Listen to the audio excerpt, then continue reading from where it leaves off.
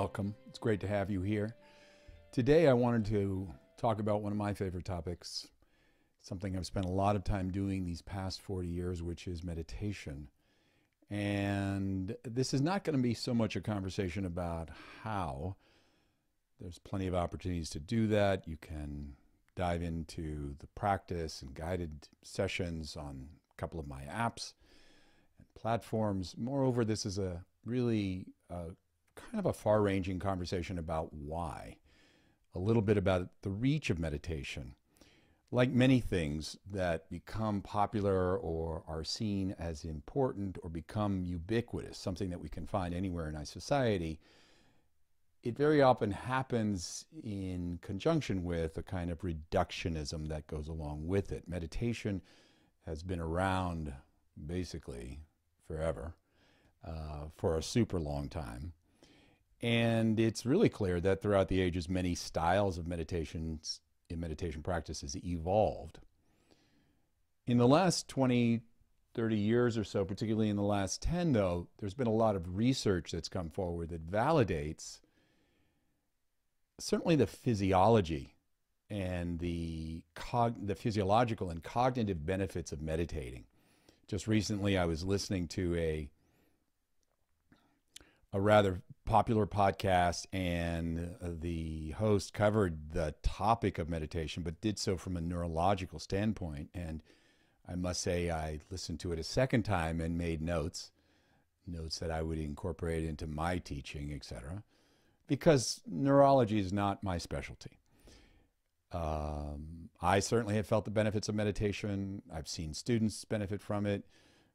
But what I would say is that I was left wanting by the end of this conversation from this neurologist as it relates to the benefits of meditating. Again, super informative, but really it was a kind of depiction of the ground of meditation from a very physiological standpoint. So I wanted to have this far-ranging conversation with you, and I hope it's interesting enough that you'll stick around for the duration of it. And kind of some key landmarks that I thought would be meaningful is to, one, talk about meditation in light of a couple of important landmarks. One is the human condition. The other is, and it's part of that actually, is living purposefully. Living with fulfillment, as it were. Becoming the best version of yourself. And that's where I think really meditation, if we understand it properly as a methodology, begins to really become more meaningful, as it relates to actually the deeper meaning and purpose of living. And then finally, I thought I'd touch on something a little more topical, which is psychedelics. And I think they all help to shed light on this more 360-degree view of meditation in general. So let's jump into it, shall we? So it is clear, the evidence tells us that the evidence-based research tells us that meditation does impact us. In fact, it changes the brain. They've found, for instance, 13 minutes of meditation, just 13 minutes a day, can improve our attention, our memory, can help us regulate our moods.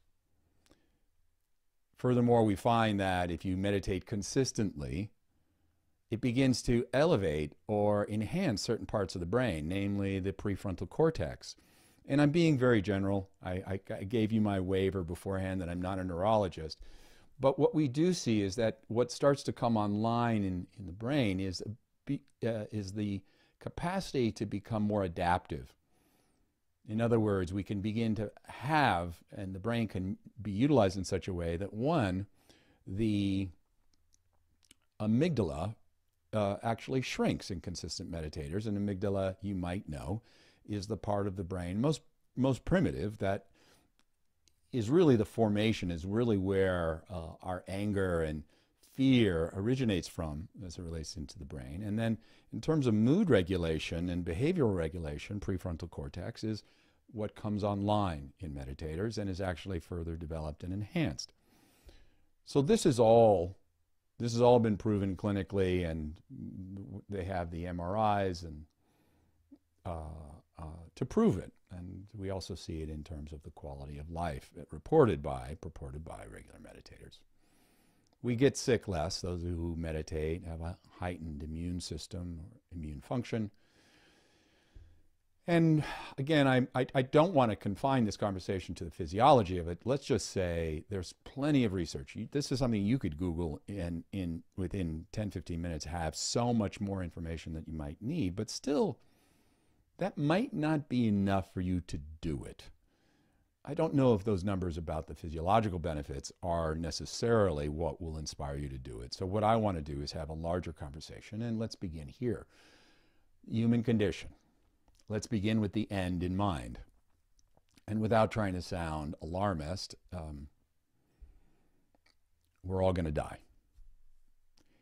And not only is that the inevitable outcome of having a life, but we also, anyone who's lived even 5 to 10 years has come to the realization that we don't always get what we want. And in fact, sometimes what we have and we love will be taken away.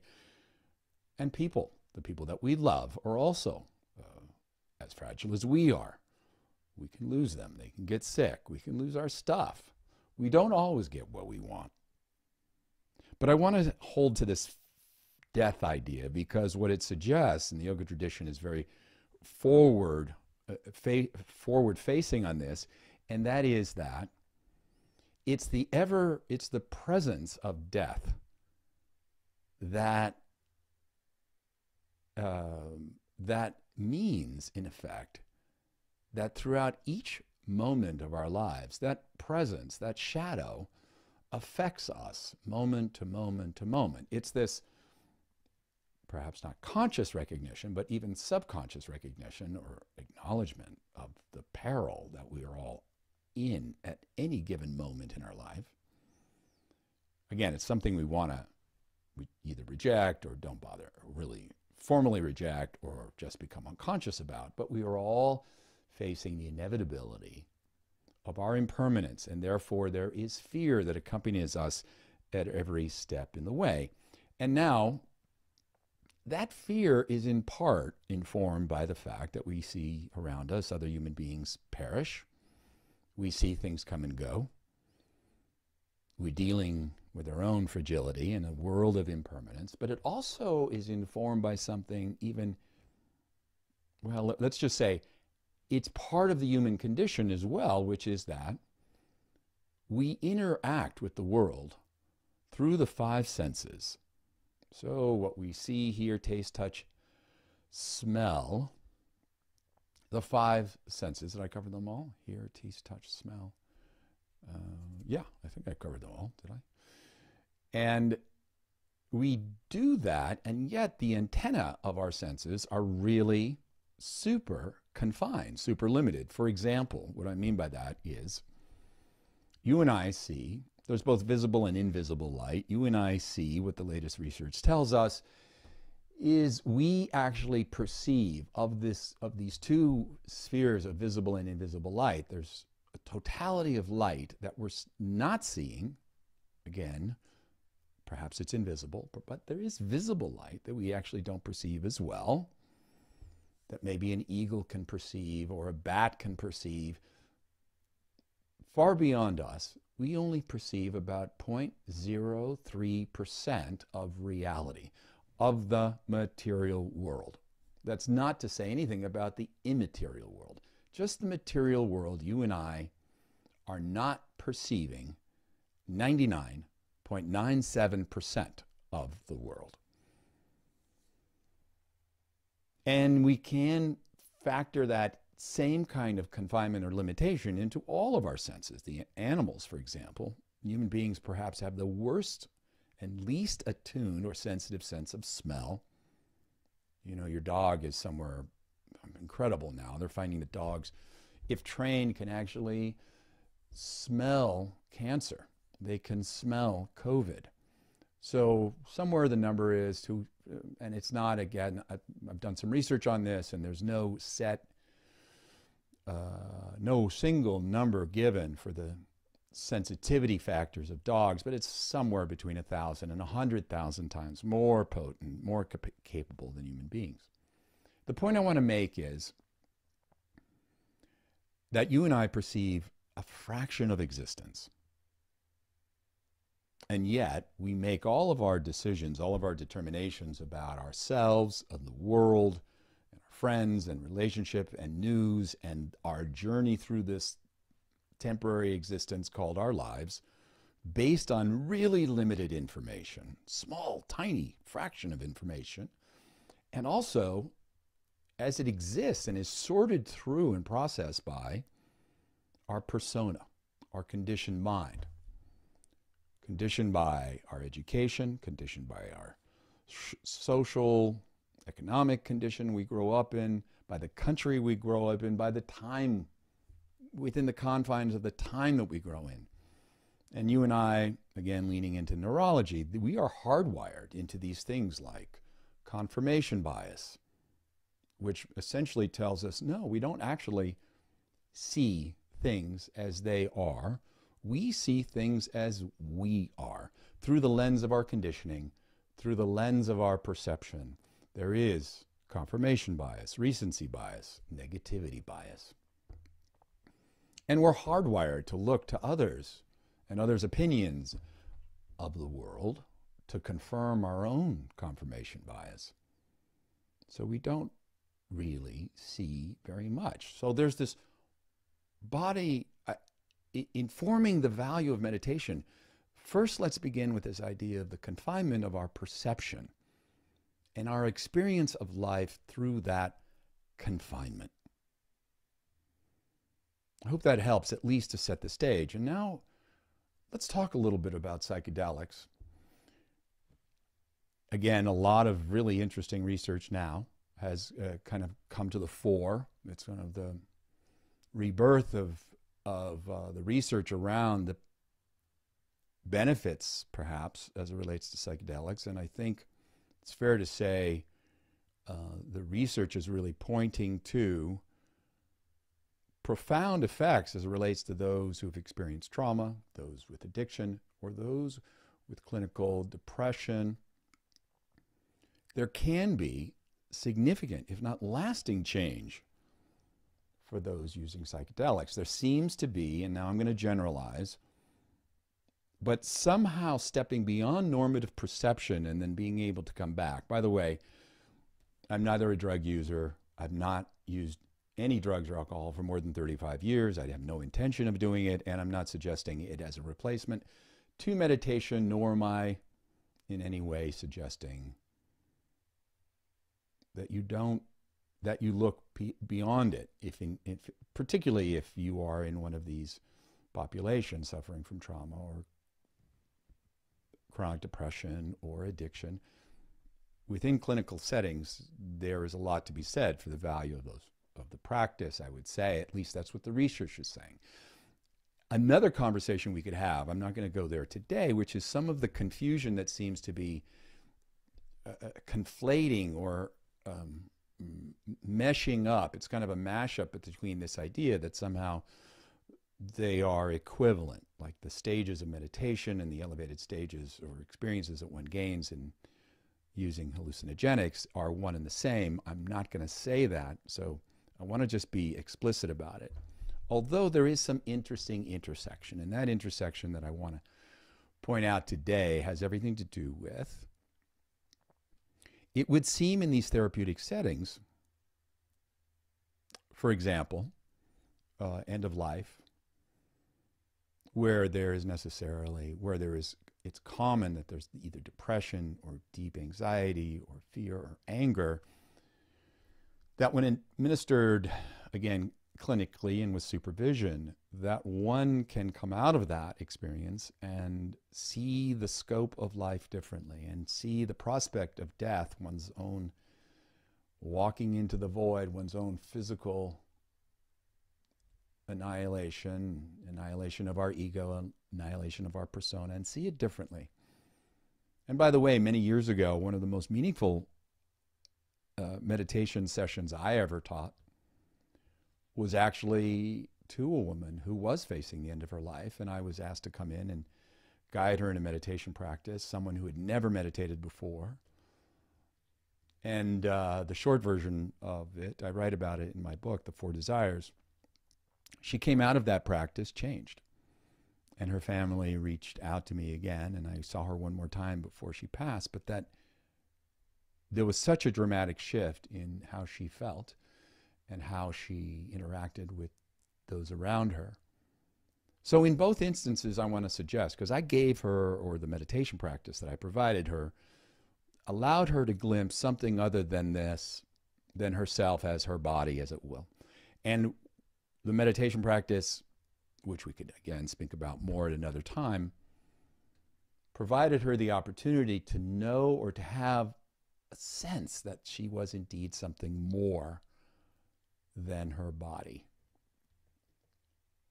So there's some interesting correlation there for me, and I think it begins to again shed additional light on the value of meditation beyond just its physiological benefits. What is the benefit of beginning to objectify or see the confinement of our normal way of perceiving? One of the things that is commonly described in the psychedelic experience is this idea of leaping, of kind of taking a quantum leap beyond seeing ourselves as this persona, which you and I remain identified with. We are this set of realities. I'm a father, I'm a teacher, a writer, I'm a lecturer. I live in a particular place, I'm male, I'm white, I'm this age. All of these vary what feel like absolute crystalline structures around which we then interact with the world. We have beliefs, we have desires, we have ideas about right and wrong, and they seem right because they seem like mine. And then if there's an opportunity, another might be the conversation around near-death experiences. Again, you read the evidence on that, and people come back, generally speaking, prepared to live differently, having glimpsed something beyond normative perception. The Rod Stryker podcast is in part sponsored by Sanctuary, my meditation, yoga nidra, and deep sleep app. With its easy-to-use interface and hundreds of audio tracks, upon downloading the app and becoming a subscriber, you will, within minutes, be able to find the ideal practice for whatever you need: healing, peace, empowerment, or a spiritual experience. You'll be able to find the right practice for you, no matter your level, and no matter how much time you might have. Also, I'm super pleased to be able to announce that we're now doing what I think is maybe the ultimate BOGO program. When you become a subscriber, you'll be able to give a subscription free to a teenager, a young person who could benefit from these practices. Just think about the difference you could make in a young person's life. We know that these practices do make a difference. My hope is that you will not just practice more, but give the gift of practice to someone you care about. Let's talk a little bit more now about what is this process of meditation. You know, mindfulness is a practice that we hear so much about, but we also know that there are other practices. Some, for example, mantra practice, and then there's practices where we bring attention to a specific part of the body, say the third eye center or the heart center. There's meditation on the breath. I've done, in my teaching, what I've tried to do is attempt to collate, if you will, to categorize all those practices so we could begin to understand that, one, not all meditation practices lead to the same place. And while mantra practice is taught by TM, but even more so over the last 20, 30 years or more, mindfulness practice has become ubiquitous and kind of the practice of the day. But I will say that not all meditations lead to the same place. And that's an important thing to know, particularly when you want to begin to dial into the practice that could be the most meaningful for you. And again, I want to have a subsequent conversation around that the different types of meditation. But in short, what I can do is just begin to paint this picture of 4 fundamental categories that all meditation practice can be fitted into. And again, this will be beneficial whether you are looking to find the ideal practice for yourself, or you're a clinician or a counselor or a meditation teacher, and you want to be able to provide the particular practice that'll be the most meaningful for a particular student, practitioner, environment, or as the conditions in life or the world change, it may well be that other practices are more meaningful. So let's just first look at these 4 categories and then just take a relatively short, condensed look at the modalities themselves. So I can coalesce this or break all of the meditation practices that I've seen throughout the world into 4 fundamental categories. And the first one has to do with calming the mind. And by calming, I mean somehow giving the mind an opportunity to become less distracted and to begin to coalesce itself and enter into a state of ease. That in itself is already somewhat life-changing. The mind is by nature always moving. It's distracted. And by the way, that's part of its function. It's how it keeps us safe in the world. It's constantly orienting itself in time and space. Is the environment safe? Is any particular sound I hear at any given moment meaningful? Is it safe? Is it unsafe? What are the implications of what I'm hearing, seeing, sensing, smelling, touching? And part of the mind's job in that we'll always remember is to keep us safe. So when I begin to collect my attention and the mind enters into a rhythm of calm, something deeper than that preoccupation with safety begins to be experienced by the mind. We begin to, in a way, create the opportunity to see that there is something beyond mind, beyond this configuration of ego and body and persona and possession. So the first general one is calming. And that calming will be conceivably already deeply beneficial by virtue of the fact that the mind now becomes more organized. And through the calming of a distracted mind, we begin to, as I said, observe or have the experience that we are more than the mind's preoccupations. There's interesting things that happen in that process of making the mind. So is that making the mind calmer, if you will, more collected? In the process of that happening, invariably what happens, and I think if you've done meditation even once, you will vouch for this, that you find out when you meditate just how distracted you are.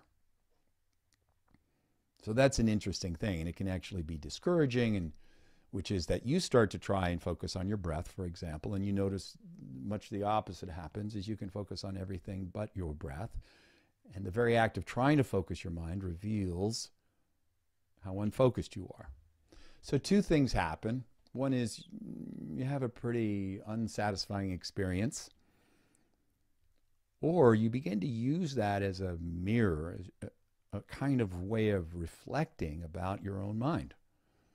If nothing else, if you stick with it. So if you get discouraged and it's frustrating, you'll either stop or somehow you will begin to collect the resources to make your mind more calm. To collect your mind and concentrate it. By the way, that's the first stage of meditation, noticing the mind is distracted, bringing it back to an object of attention, be it your breath, a mantra, your own thoughts, for example. But the benefit of doing that is, if nothing else, you realize how little time you spend in the moment, how little time you are present. So 2 things are happening. One is I'm learning to become more present, but in the process of doing that, I'm gaining insight about my own mind. And part of that insight, very fundamental piece, is I see how distracted my mind normally is. And this gives rise to something quite extraordinary, I believe, which is you have the opportunity to become more compassionate to yourself. And for me, that realization goes something like this. And it happened very early in my meditation life and continues to this day, 40 years later. Oh, no wonder life's hard. I'm rarely present for it. No wonder I'm struggling. I'm not in the moment. I'm in this kind of fantasy of the past, all shaped by, as I've already said, negativity bias, self-critical thinking, recency bias, confirmation bias. And so what's it like if I become more present, if I, for lack of a better word, surrender?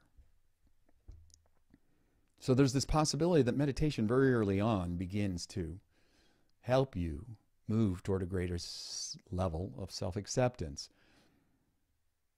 So in the process of collecting your thoughts, some other things begin to happen, which is rather than perceiving the world through a fragmented mind, you begin to see it through a calm mind. And there's this great metaphor that the Buddha taught when he was asked,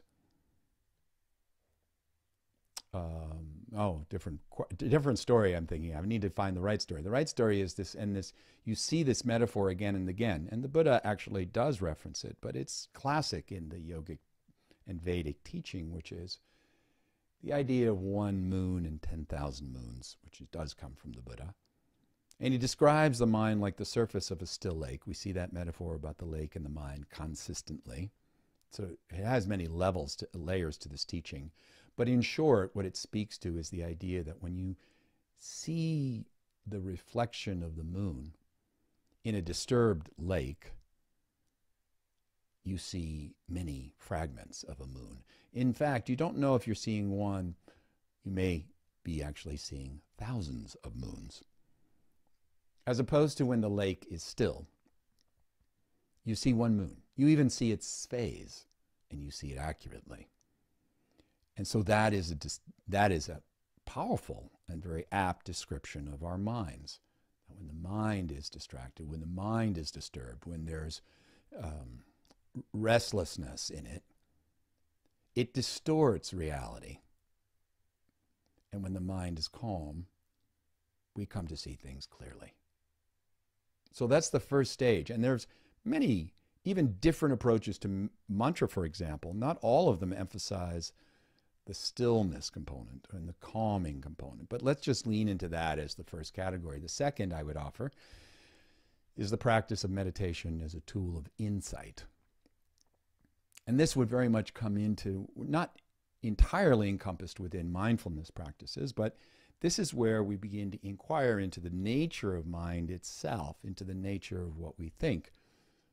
You may or may not be familiar with this idea that if you're meditating, in the first stage, for example, trying to collect your thoughts, concentrate, that when your mind wanders, you recognize it's wandered, you bring it back to the object. The object could be your breath or whatever, a symbol, a feeling, a center in your body, a flame. You may have heard this saying then, that when the mind wanders from the object of meditation, you simply bring it back. That's great, good.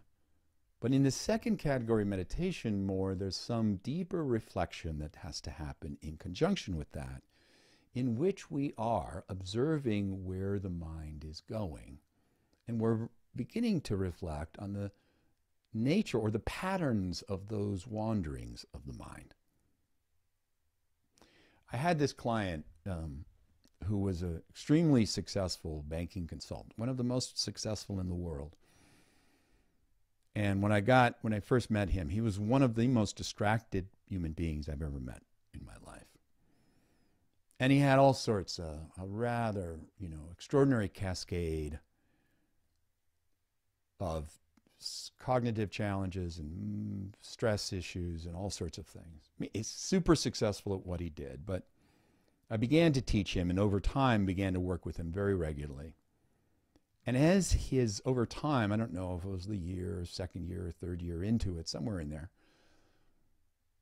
he opened his eyes after a practice and he said something to me I remember to this day, and it was probably almost 30 years ago.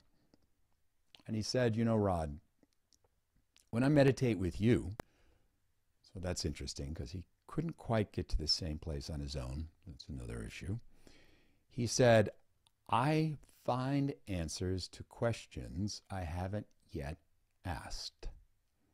I find answers to questions I haven't yet asked. It's as if something really quite extraordinary was happening. Remember, the second category is insight. So what happens is, as the mind becomes more quiet, again, the techniques will change depending on the emphasis of which of these four categories we want to go to. This is the level of insight. Something happens as the mind becomes more quiet. There's an organizational principle. We begin to discover that behind what is the mind, and I'm putting now the mind in quotes, beyond our rational mind, our intellect, our conditioned thinking, there's something, for lack of a better word, that's called awareness. Awareness is independent of conditioning. Awareness, for example, my experience of being aware is fundamentally drawing upon the same resource that has not changed since the very first day I meditated. And awareness is what allows us to have what we call metacognition, which is the recognition, the metacognition. Now we become aware of our minds. By the way, that is not complicated, to become more aware or to have metacognition. If I asked you now, or if we had the opportunity and I could lead you through a meditation, the first thing I would do is have you sit comfortably or even lie down. Preferably sit with your spine tall, your eyes closed, top of your head over the base of your spine. And then shortly thereafter, I would probably ask you to close your eyes. And upon closing your eyes, I might ask you to become aware of your body. Within a few seconds, just by virtue of you closing your eyes, it begins to elevate alpha waves, alpha brain waves, and the result is you become more conscious. Now, whether it's geared toward the space inside of you, you might become more aware of some sensations in your body. You might become, if we're focused outside, you might become aware of sounds that were in the environment that you weren't aware of previously. Closing your eyes increases awareness, and whether it's interoception or exteroception, outward or inward, we become more conscious. And we begin to be drawn, almost like a magnet, I would offer.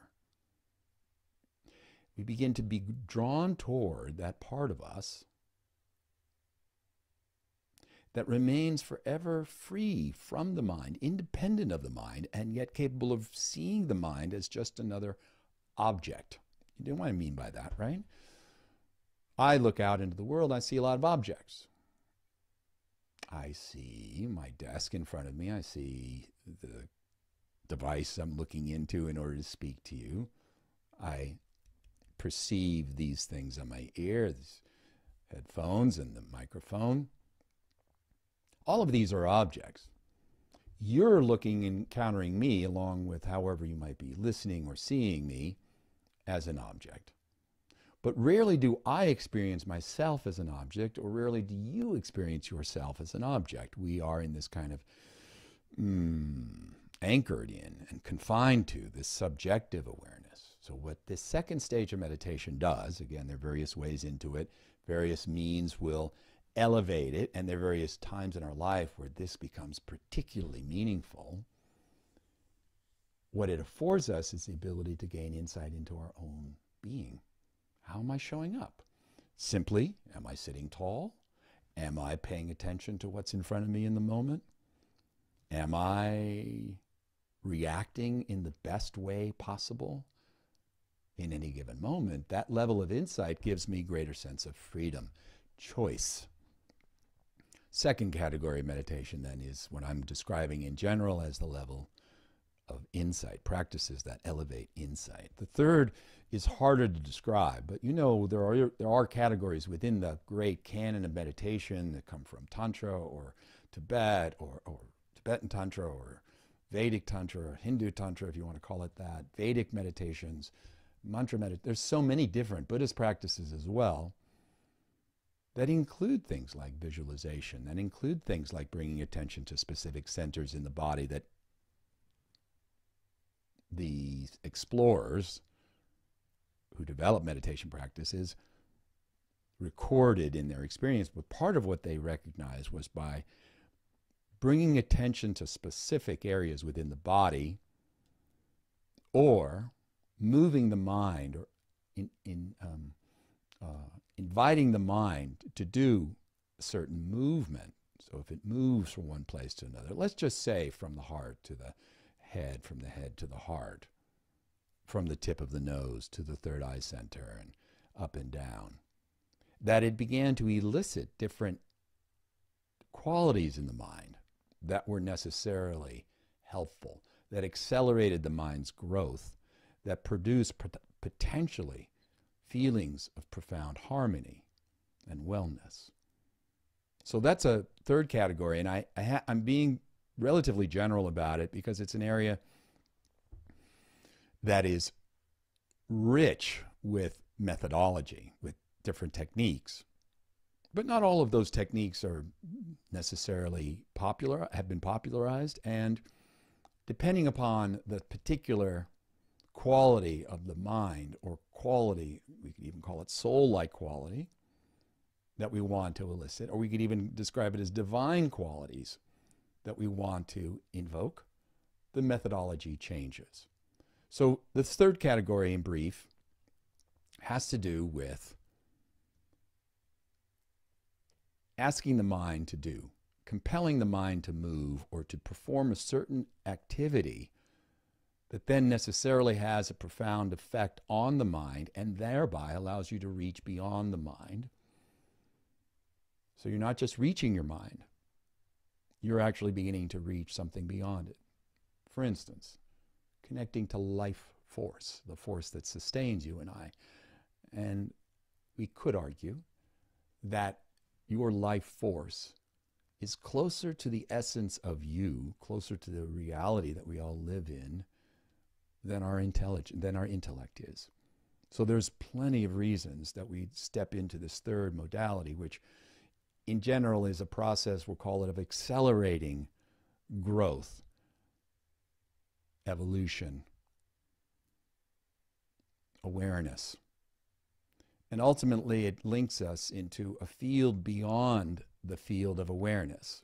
So if awareness is the essence of mind, what is the essence of that essence? And that is consciousness. And in a way, then, that's the fourth category, which deals effectively with spiritual experience. That's right. Not all meditation practices emphasize spiritual experience. In fact, you could meditate very successfully, gain tremendous amount of benefits as it relates to calm, and yet not necessarily access a direct linking, a direct experience of spirit. So there's a place for all of these practices. I promised that I would then go through these categories of practice, and I'll do that a little more briefly. In essence, we have concentration. We take a normative mind, we give it an object, a breath, a mantra, a chakra, whatever, a flame. We compel the mind to move, to not move, but to stay with that object, and in the process, mind is getting quieter. Now, if we stay with that object long enough, and if we endeavor to stay with it, and at the same time relax our effort, what eventually starts to happen is that we merge in some way with the object. So I can look at the camera and I can see it.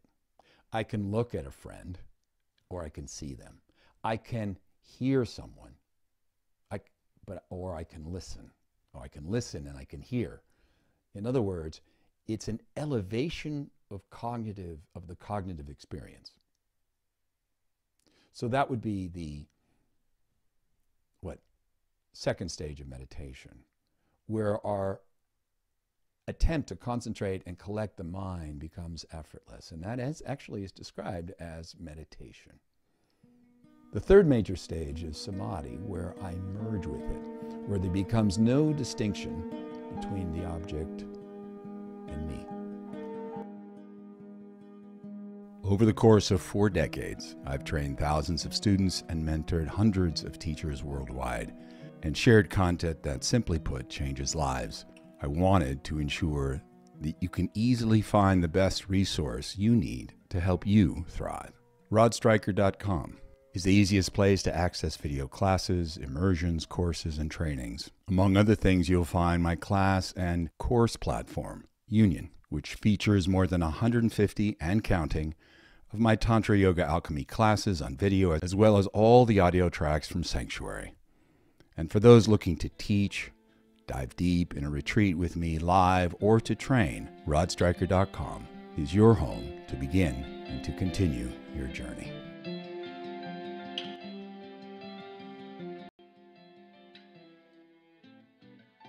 The third major stage is samadhi, where I merge with it, where there becomes no distinction between the object and me, where the subject-object boundary dissolves and I merge with it.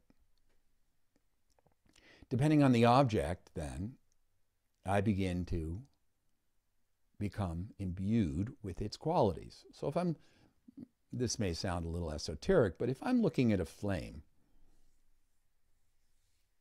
I begin to, in this third stage of meditation, I begin to experience the inherent qualities of a flame. Now, that would be different than, for instance, if I were to concentrate on the word love. If I were to concentrate on the word love and I reached absorption into it, maybe I become love. Maybe there's no difference between myself and the experience of love. And that would necessarily be different from the merging and the deep oneness that results when I become inculcated with the essence of a flame. Okay, we can go more into that at another time. The point is, what's going to happen in all of these things, all of these modalities, in a way, what they have in common is that we begin to reach a certain state or condition beyond this the confines of normative thinking. And this is where it gets really interesting, as far as I began the conversation, where I said, I raised the specter of death to introduce the value of meditation. And let's see if I can just kind of conclude this conversation in this kind of general area. So in the end, meditation doesn't just acquaint us with our own mind and temporarily give us an alleviation of suffering that comes with human life and human form. It possibly allows us, it affords us the opportunity, it brings us to this gateway of consciousness where we, as the mind becomes quieter, we naturally begin to move toward the experience of being more unified. It's kind of one of the essential meanings of the word yoga, by the way. It's a linking to universality, to oneness. There's a word that's kind of the word of the day in some meditation and metaphysical environments, which is coherence, and it's being used in a particular way, but let's just speak about coherence in a more general way. Coherence is unified. Not only do I have an experience of being more unified by being more in the present, by my mind being less distracted, but it's as if I begin to cohere and link to the pervasive coherence of this world of which I am a part, this reality that I don't normally perceive through my 5 senses, that this structure of mind and ego can never fully conceive of.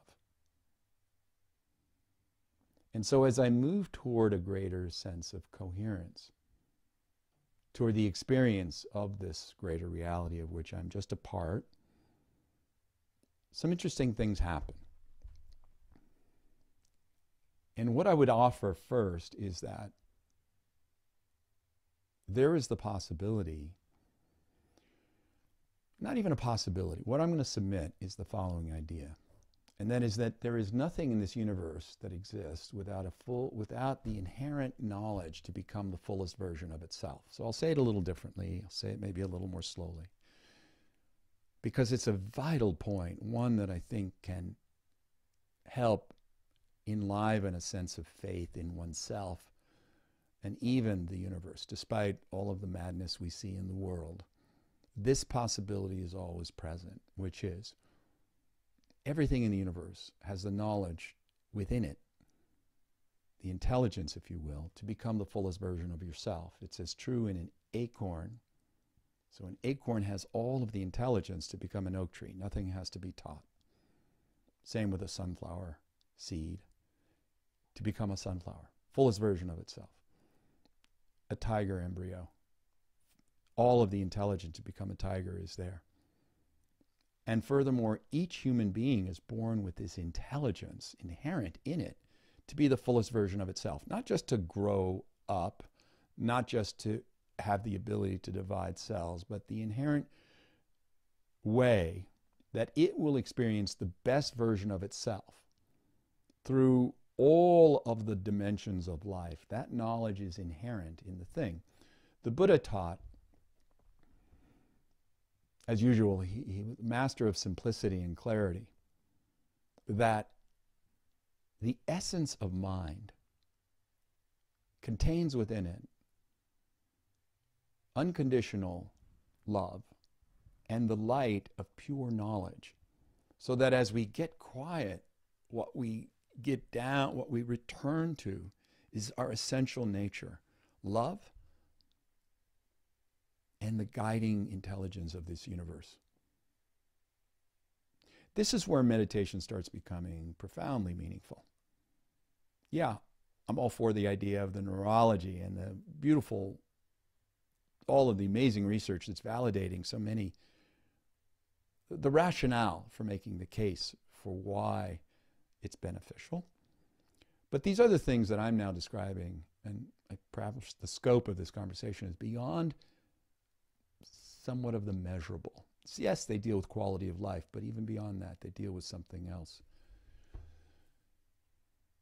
To be the fullest version of ourselves, perhaps that is the most profound of all desires that human beings are born with. We could go further maybe in some spiritual worlds. There's a kind of a spiritual orientation to, yes, we also want to be free while we're living in the world, unburdened while we're living in the world. But that is, part of that has to mean being the fullest version of yourself. That is this overwhelming drive. The fullest version of yourself, unfortunately, becomes obscured. And I should say the guiding intelligence to be the fullest version of yourself, it becomes obscured by a distracted, undisciplined, fragmented, troubled mind. And so the power of getting clear means not only do I begin to recognize that my mind is distracted, I begin to have the opportunity perhaps to find the questions, the answers to questions I haven't yet asked. There is an organizing principle that sustains each of us. And by minimizing distraction, by directing the mind towards its source, we'll say initially the experience of awareness is one of those expressions, but beyond awareness is consciousness. The unifying principle, not just in my own field, individual field, but the field of which I am a part. In a sense, I think, again, I want to generalize, just the anecdotal stuff about psychedelics is, this is the experience people are having. At some level is this, the breadth of vision changes, and we encounter reality far beyond the confinement of our ego and our persona. We sense, again, this is the description, and why those who've had trauma, those with addiction, those who are facing the end of their life, who otherwise are rife with anxiety or depression, why things change. because there's this direct interface to that which is beyond limitations. This is why meditation is as meaningful as it is. It also will, in a later conversation, be the basis for talking about some of the distinction between the psychedelics, the experience of psychedelics as it relates to the insights they provide, and the actual ladder of meditation and what its last and most profound states offer. There's also an element of the mind itself as being conditioned, not just experiencing the end of that journey, perhaps, but the mind itself is being equipped to integrate life and life experience more fully in the process of meditating regularly. Lastly, I want to propose we consider something. What would your day like? What would your day be like if you were to feel the touch, to feel touched by the certitude that you were okay? That despite your circumstances, despite the world, despite what is the barrage of information, so much of it disruptive, so much of it depicting a reality pervaded by anything but peace and equanimity. We see and we experience, and it's almost impossible to get away from the perception of life being absolutely a mess. Human beings making things so much more difficult. Rather than harmony, it feels like there's disharmony. So what if, though, that despite that, you could collect a vision of yourself and the universe that was inherently whole? That there was at least a part of you that could not be made better by any level of success, nor are you diminished by any failings. And I'm not saying that should predominate or overwhelm all of the other considerations you have in your life. It shouldn't blind you. It shouldn't necessarily be the basis for bypassing the areas of you or your life that need improvement and insight and recognition. As I've said, all these four categories have their place in our life. But what if, upon getting still enough, that you entered into the most intimate relationship with reality? Just you and it. And furthermore, that relationship could then ultimately result in there being no distinction between reality and what we think of as us. That we were one and the same thing. Be perfect as thy Father in heaven is perfect. What if that could happen? What if through these methodologies we could snap our fingers and somehow understand, have real understanding of this line of Shakespeare that I love from Hamlet? There are more things in heaven and earth, Horatio, than are dreamt of in your philosophy. What if we could see it? What if we could move beyond our narrow view of reality and there understand, or no, there we could experience and know that we were whole? Might it change your choices? Might it change your stress levels? Might it change your points of view? I believe the answer to that question is a yes. So, that's a little bit about meditation. Why meditate?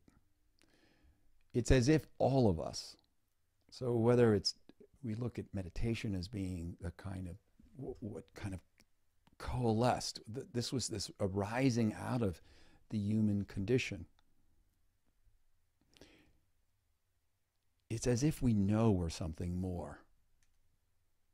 So whether the sages who sought meditation and reflection and deep prayer and contemplation realized that they needed to devote something. They needed some type of organizing practice, methodology that would allow them to see that something more. Or indeed, what we find in so many cultures is the use of drugs. You know, it's as if we all know we're more.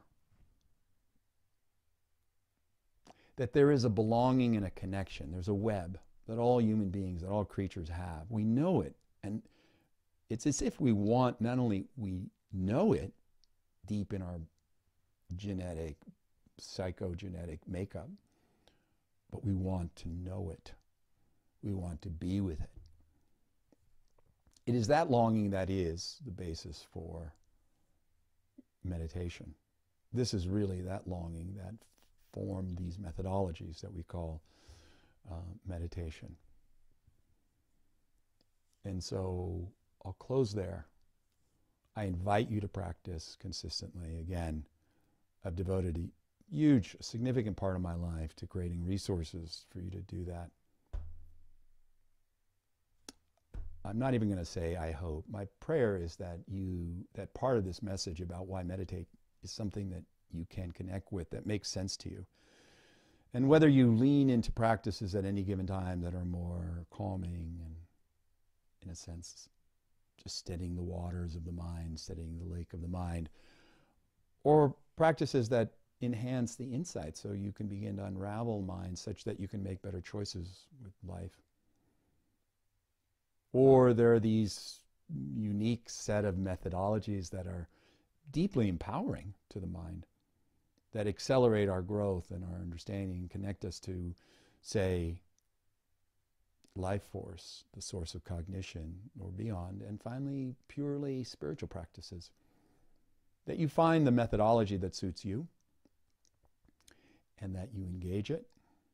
And finally, last message, we have to do meditation consistently, again and again and again. We're reminded that in order for a practice to bear fruit, to be meaningful, in fact, for us to begin to shrink certain parts of the brain that are less than constructive, to elevate and enhance and activate certain parts of the brain that are far more adaptive and generate, if you will, yes, more constructive, adaptive capacities, we have to be consistent. So find a method that suits you, that you like, that you can do, taught by someone who seems to share it in a vein that is authoritative and meaningful and easy for you to enter. Well, thank you for listening. Until next time, keep practicing and keep evolving and be kind. Thank you. And a very big thank you to David Starbear-Avalos for the Rod Stryker podcast theme.